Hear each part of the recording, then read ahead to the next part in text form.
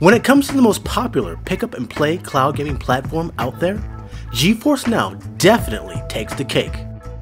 With now almost 10 million members, the service will need to improve. If anyone has been wondering about the changes GeForce Now has been making since they got rid of the monthly $4.99 Founders price tier, well, I've got some good news and some bad news for you. Stay tuned. Let's just get the bad news out of the way first. NVIDIA just released a blog post on March 18th explaining the changes they are making with the GeForce Now service. The most glaring change is the price increase, along with this tier now being called Priority rather than Founders. The price was increased from $4.99 monthly to $9.99 monthly. You can also purchase an annual subscription at $99 a year. This will equal out to $8.33 a month to save some money. One thing to note about this is that the original Founders accounts are still active and have not changed in price.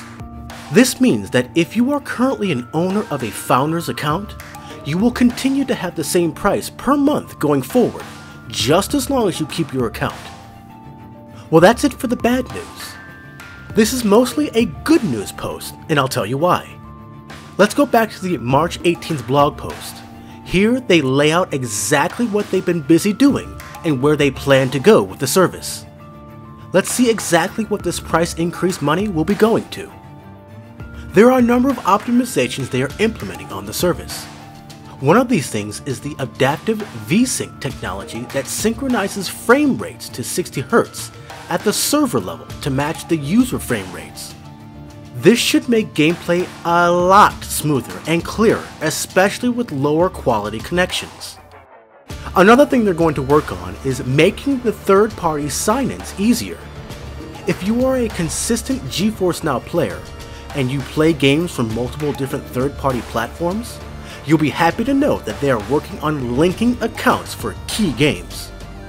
This should be implemented in the next 1 to 2 months.